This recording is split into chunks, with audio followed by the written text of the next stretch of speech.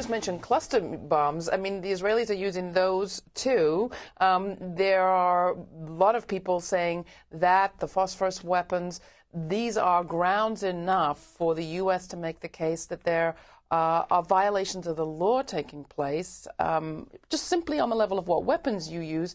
And as a weapons supplier to Israel, that gives Congress some leverage, some possibility, at least, of saying this is in violation of our own U.S. law. Is there a case to be made there? Well, I mean, with Gaza, we have not documented Israel's use of cluster munitions in Gaza, and I have not heard that they have used them yet in Gaza. They obviously used them extensively in their war with South Lebanon in 2006, and in fact that was the basis for what resulted in the global ban, the global push to ban cluster munitions. At that time, the United States did just that. Both the Department of Defense and the Department of State called Israel to task for violating the terms under which they had provided Israel cluster munitions, that they not be used in civilian areas, and in fact suspended the shipment of further cluster munitions during the war. The matter was largely dropped since then, but I think the shout was heard across the bow, and that the United States, as much as it will ever express displeasure of Israeli policies, did express very strong displeasure, if privately, of Israel's conduct in use of cluster munitions. Again, many of the sources that a lot of us are reading are blogs and personal accounts, partly because the journalists aren't in there. Clearly, all this stuff needs to be confirmed. Local residents are the ones who are saying they think cluster weapons are being used, as well as the white phosphorus. Wasn't it true that Israel agreed to let in international observers in the last period, which is to say they should be being allowed in now? And what's happened to that agreement? This level of media ban and monitoring ban in Gaza in a wartime situation is unprecedented by Israel and in the region, I must say. Obviously, it's not unprecedented worldwide. And I think it very much reflects the lesson Israel feels it learned from the 2006 war, where there was extensive media coverage refuting almost on a daily basis the propaganda that the Israeli Defense Forces were putting out in terms of what they were targeting and how they were targeting it. Throughout the war, Israel continued to claim that the reason civilians were dying in Lebanon was because Hezbollah was shielding, using civilians to defend themselves from attack. And day after day, our reporting, as well as reporting of journalists and other observers, would refute that, which show and document that that just wasn't true. There was no evidence of that, and that places where civilians were dying had no military activity by Hezbollah or any other armed group. They don't want that to happen this time. They want to control the narrative. They want to control the flow of information. And in fact, that's very much what you're seeing. You're seeing them saying, this is what's happening. And you're seeing groups like us saying, well, all we know is we don't know. So we can't take at face value what the Israeli Defense Forces are saying.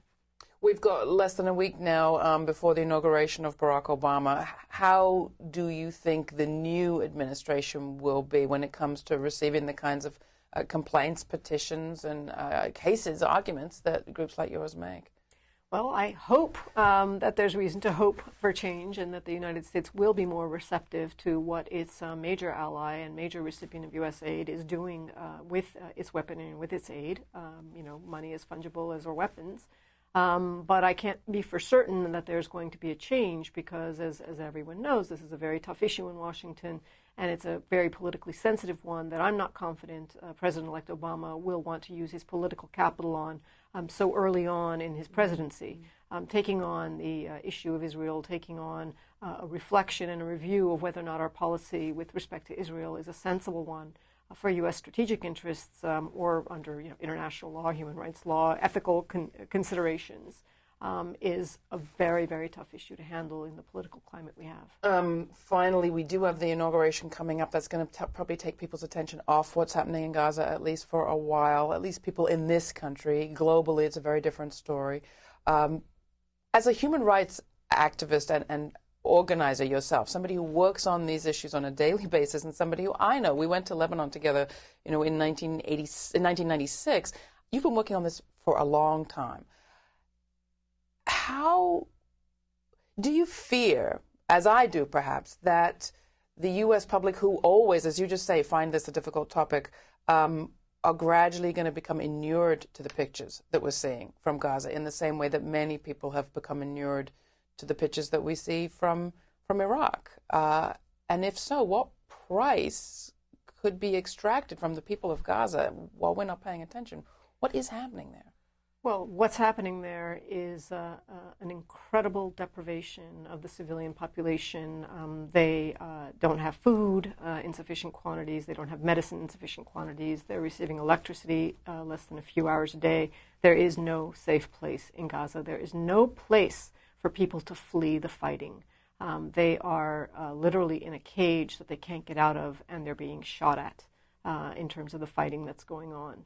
In terms of U.S. public opinion, I think you're right that generally people have little interest and will become inured, just as Iraq has completely fallen off the map, even though there is still a war going on in that country, and that seems to be a non-issue. I can only say that as a result, there might be more room for policymakers to make the kinds of changes and take the approach they need to take, recognizing that it's not the highest priority issue for the public. So almost they could make more change if the public wasn't paying attention. Well, possibly, or it being less an issue that's subject to political manipulation among the public minds. Meanwhile, we're just hearing screams of agony from Gaza. How do you process that yourself? Well, it is very difficult. The father of our consultant in Gaza was killed a week and a half ago, killed by an Israeli attack on his farm. He was a judge, and a Fatah judge, and serving in legal capacity his entire life. We had provided the GPS coordinates of his house and his family's house to the Israelis, but not of the farm, which happened to be at the border. So there is a very personal toll. Our consultant's wife is due to give birth any day. Across the street from his house, the building was knocked down. They fled to their aunt's house. The building next to that was knocked down. They don't know how they're going to be able to get to a hospital, and it's a very direct, upfront sense of the horrific circumstances that people are living in right now.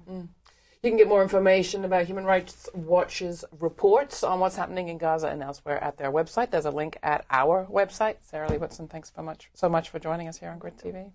Keep up the great work.